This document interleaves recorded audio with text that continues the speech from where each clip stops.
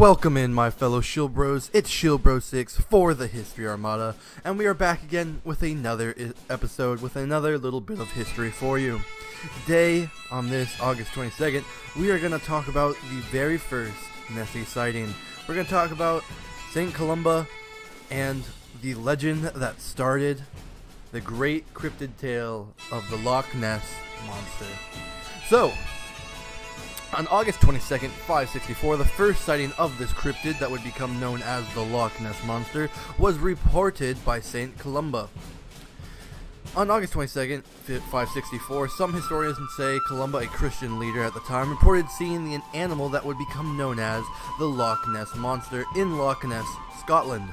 Columba was an Irish priest that would become a saint later on, who was visiting Scotland and reportedly compelled the monster to not attack a follower. So this delves into a bit of cryptozoology as well as the Catholic religion.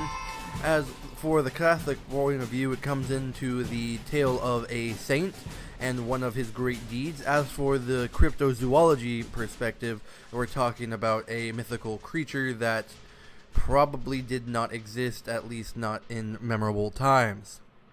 So, the earliest written reference linking such a creature to exist in Loch Ness in the Scottish Highlands can be found in the biography of Saint Columba, the man credited with the introduction of Christianity to Scotland. On this day, August 22nd, in 565 BCE, Columba was said to have been on his way to visit a Pictish king when he stopped along the shore of Loch Ness. Seeing a large beast about to attack a man who was swimming in the lake, Columba raised his hand invoking the name of the Christian god and commanding the monster to go back. The swimmer was saved by Columba, and Columba was praised for his effort. Later revered as a saint, Columba's life was written about 100 years after the supposed Nessie event, which leads some historians to doubt the accuracy, but it's still a good basis for the tale. So, that is the earliest recorded record of the aquatic monster, and it was written to be some type of sea creature that attempted to gulp down that local farmer of sorts until Columba was able to save him. So it has taken on this kind of plesiosaur persona, as you can see here with this picture of a statue that is in Scotland. So since then, rumors have spread like wildfire about the presence of a mythical creature in the depths of the loch. Historians believe the story was married together with descriptions of kelpies, water horses in prominent Gaelic and Celtic folklore, and the story of Loch Ness Monster began to further reach more afield in the 20th century. In 1934, one photographer, London surgeon R.K. Wilson, even managed to take a convincing photograph that seemed to show a creature coming out of the loch that looked like a humped-back plesiosaur. Since then, about between 5 to more than 20 sightings every single year happen, so anywhere between 5 and 20. The tally for 2017 alone was 8 sightings of Nessie, which may not sound a lot, but it's not bad when you consider it's a folkloric mythical creature. So perhaps Nessie never did exist. However, on this day, like I said, August 22nd, 555 BCE is when the story happened. So now that we've kind of talked about who Nessie is and the origins, as well as how many sightings there are a year, let's talk about the origin a little more. So upon that fateful day, Saint Columba was there. Saint Columba was an Irish abbot at the time, a missionary and a scholar who helped spread Christianity in Scotland. His actions ultimately made intelligible all the seemingly encourages Catholic elements and motifs in both the, modern media that you see. But this is only a small part of his resume, as he was also a statesman, a diplomat, and a historical scholar, an author, and a poet at the time. But we're not here to talk about Columba, we are here to talk about Nessie. So, his legend. We know the monstrous encounter because of his 7th century biographer, Saint Adamon, book The Life of Saint Columba. Coincidingly, this is the first written account of the Loch Ness Monster that we are talking about today. So while standing upon the bank of the River Ness, which flows out into Loch Ness in northern Scotland, Columba contemplated the best way to cross to the other side. He had considered the problem before him. He came across a group of heathenish Picts, who were busy burying a friend who had been attacked by an enormous, quote, water beast while swimming in the river. When Columba got the gist of the story from the assembled mourners, he laid his staff across the dead man's chest, and miraculously the man stood up, hale and hearty, and was resurrected by Saint Columba. Against common sense, Columba ordered one of the men there, Lun Macmunin, one of his fellow monks, to swim across the loch and bring back a small boat known as a cobble, which was moored on the other shore. He was like, hey, go get this boat for us.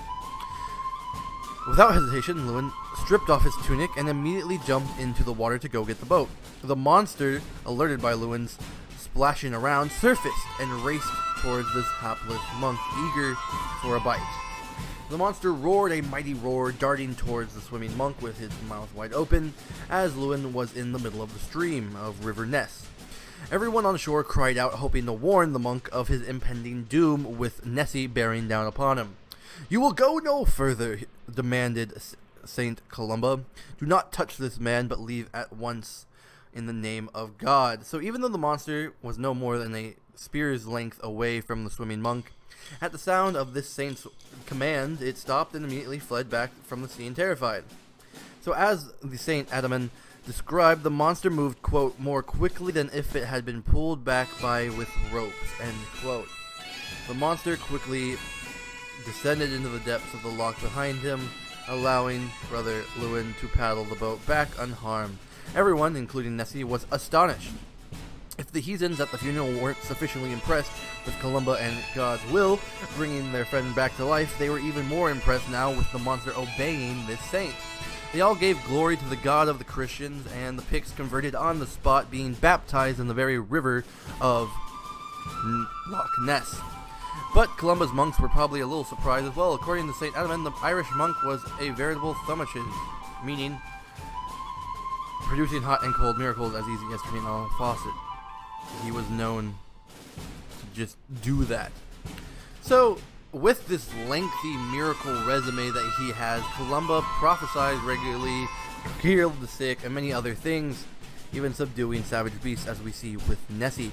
But with that tale of Saint Columba gives us the very first story of Nessie in Loch Ness on August 22nd, 565 BCE. So, while a lot of people do know Saint Columba and his deeds, it's even more apparent the effect that it had on the media and tradition of Scotland, as Loch Ness now was gifted with this cryptid of its very own, comparable to many others such as Champy in Lake Champlain over in Canada, as well as many others. There is a river worm known to exist in one of the lakes of Iceland. There is Bigfoot, the Yeti. You know, it joins this rank and file of many mythical creatures, a lot of who bear resemblance to Nessie. So here you can see a snippet of the Weekly Scotsman from 1960. The monster surfaces. So it not only did it, give an establishment for the powers of the saint and his ability to control nature at God's will and convert the Picts, but it also gave Scotland this new identity with this cryptid. And this cryptid is responsible for a lot of tourism as well as monetary gain from merch as well as videos and many other sources of income because of the cryptids, the love. Scotland, I'm not going to generalize here, but a lot of people in the area of Loch Ness, they cherish this. And a lot of people around the world cherish Nessie as well. So this first sighting on August 22nd, 565, gave us this gift of Nessie and a fun creature of Scotland.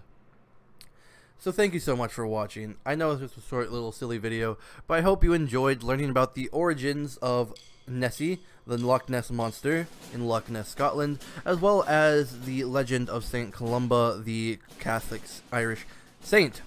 So with those two things, I hope you enjoyed. If you did, consider hitting the like and subscribe, or you can leave a dislike. If you have any comments, suggestions, concerns, anything at all, put that in the comment section for me. I try to read every comment. So, with that, as always, I'm ShieldBros6. That's your weekly dose of history, and I'll catch y'all next time. Cheers.